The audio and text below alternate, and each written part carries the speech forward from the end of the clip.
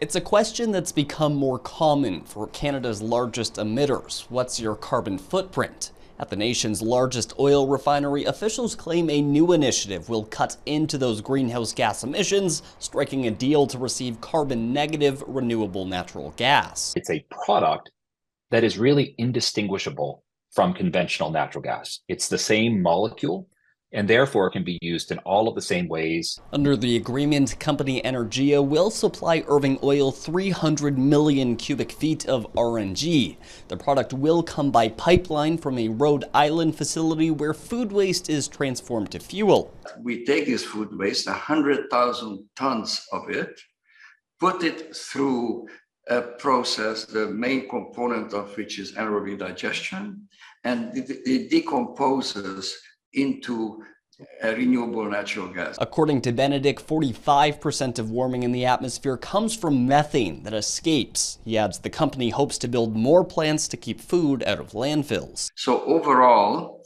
this is the lowest hanging fruit for making renewable fuels, which are critical in the fight against climate change. Data from 2020 shows the refinery had emissions of over 2.9 million tons of carbon dioxide. They have committed to slashing their emissions 30% by 2030, but just what impact this initiative will have on that goal remains to be seen. Again, what I would say is it's material and one that we plan to scale up in a significant way in the coming years. Carson adds they expect the first shipment this summer. Robert Lothian, Global News, St. John.